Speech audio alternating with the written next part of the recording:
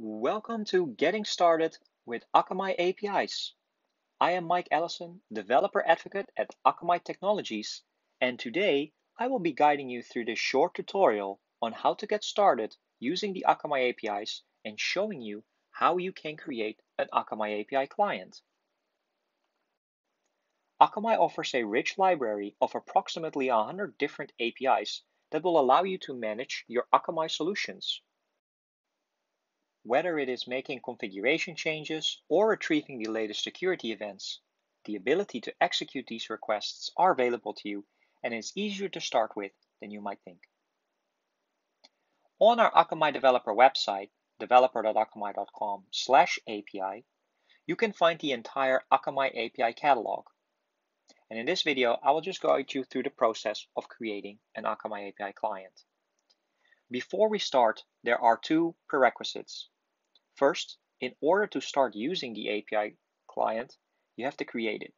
And this can only be provisioned from within the Akamai Control Center, and you will require the correct permissions in order to do so.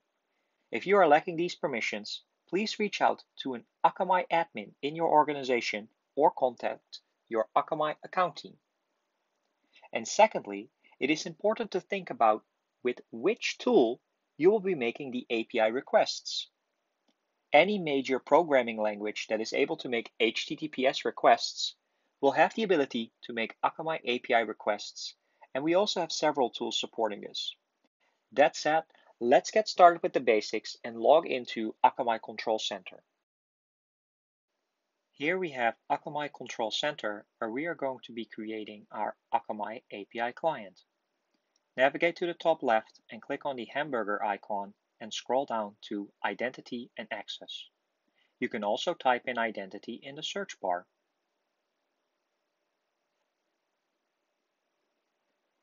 And here we have the Identity and Access Management tab, where you can manage your users and API clients. Click on the button New API Client for me. And here we have the Customize API Client page.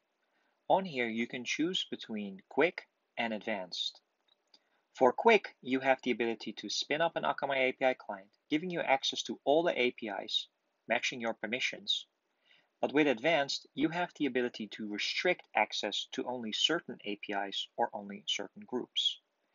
Click on Quick to create your API client. And here we have it.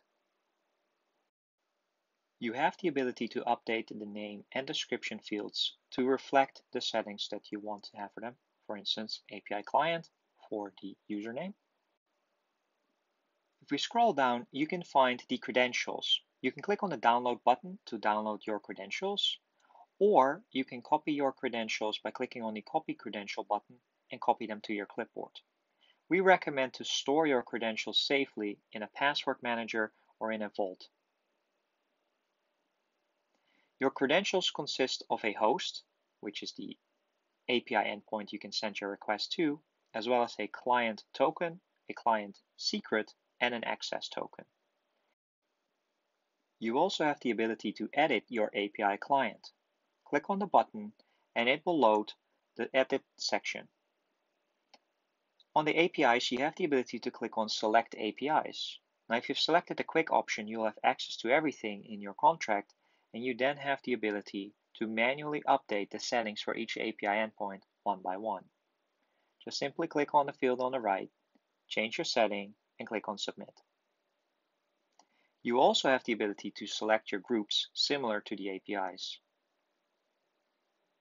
Now, if you want to use your API client for purging content from the Akamai Edge network, you have the ability to select your purge options. For instance, purging by cache tags or purging by CP codes. Just select your options and click on Submit. Once you're done making your changes, click on Save and they will reflect automatically. If you click on Save, you will go back to the Identity and Access Management tab, where you can find that your API is now created. In the items on the right, you also have the options for additional options. You can transfer your API client to another user in case you change organizations.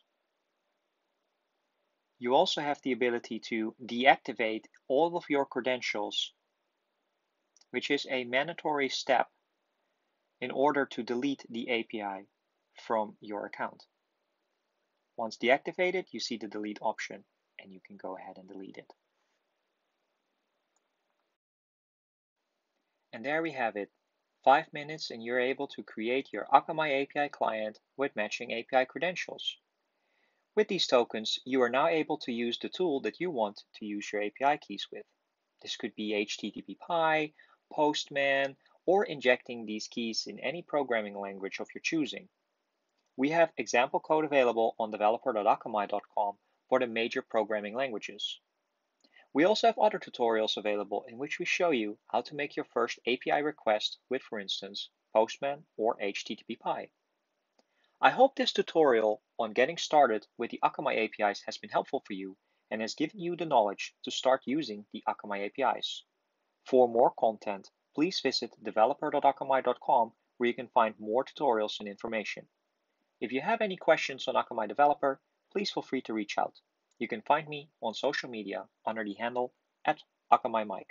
Thank you very much for your time today, and of course, happy Akamizing.